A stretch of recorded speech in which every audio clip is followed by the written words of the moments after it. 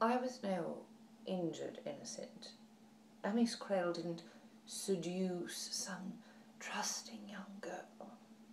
It wasn't like that at all. I met him at a party, and I fell for him right away. I knew he was the only man in the world for me, and I think he felt the same. I asked him to paint me. He said, "I don't do portraits."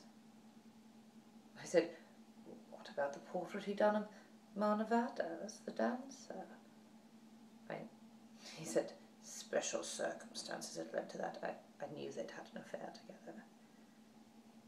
I said, "I want you to paint me."